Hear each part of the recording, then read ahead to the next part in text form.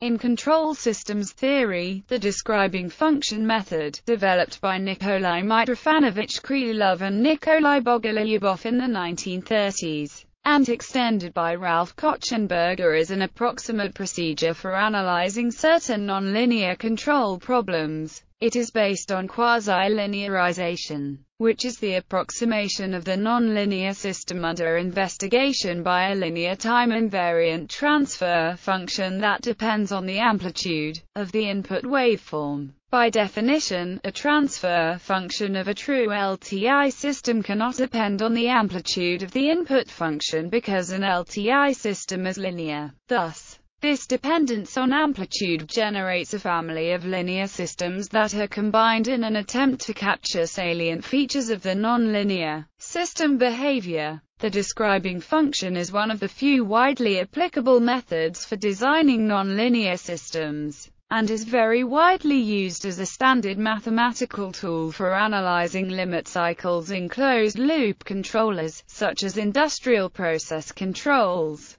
servo mechanisms, and electronic oscillators. The method. Consider feedback around a discontinuous nonlinearity cascaded with a slow stable linear system. Depending on the amplitude of the output of the linear system, the feedback presented to the nonlinearity will be in a different continuous region. As the output of the linear system decays, the nonlinearity may move into a different continuous region. This switching from one continuous region to another can generate periodic oscillations. The describing function method attempts to predict characteristics of those oscillations by assuming that the slow system acts like a low-pass or band-pass filter that concentrates all energy around a single frequency. Even if the output waveform has several modes, the method can still provide intuition about properties like frequency and possibly amplitude. In this case, the describing function method can be thought of as describing the sliding mode of the feedback system. Using this low-pass assumption, the system response can be described by one of a family of sinusoidal waveforms. In this case, the system would be characterized by a sine input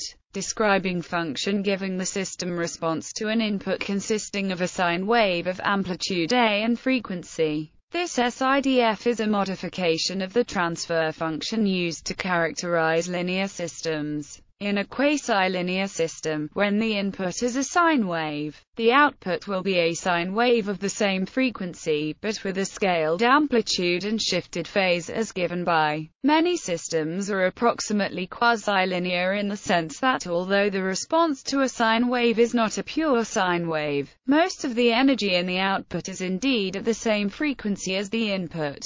This is because such systems may possess intrinsic low-pass or band-pass characteristics such that harmonics are naturally attenuated, or because external filters are added for this purpose. An important application of the SIDF technique is to estimate the oscillation amplitude in sinusoidal electronic oscillators. Other types of describing functions that have been used are DFs for level inputs and for Gaussian noise inputs. Although not a complete description of the system, the DFs often suffice to answer specific questions about control and stability. DF methods are best for analyzing systems with relatively weak nonlinearities. In addition, the higher-order sinusoidal input describing functions describe the response of a class of nonlinear systems at harmonics of the input frequency of a sinusoidal input.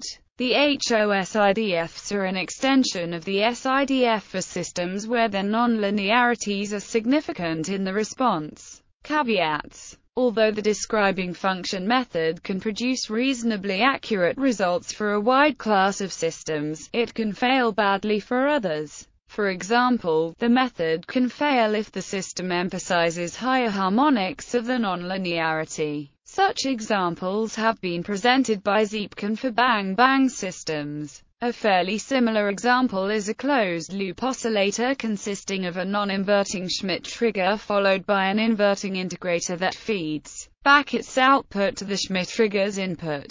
The output of the Schmitt trigger is going to be a square waveform, while that of the integrator is going to have a triangle waveform with peaks coinciding with the transitions in the square wave. Each of these two oscillator stages lags the signal exactly by 90 degrees. If one were to perform DF analysis on this circuit, the triangle wave at the Schmitt trigger's input would be replaced by its fundamental, which passing through the trigger would cause a phase shift of less than 90 degrees, so the system would appear not to oscillate in the same way. Also, in the case where the conditions for Eisenmann's or Kalman conjectures are fulfilled, there are no periodic solutions by describing function method, but counterexamples with periodic solutions are well known. Therefore, the application of the describing function method requires additional justification.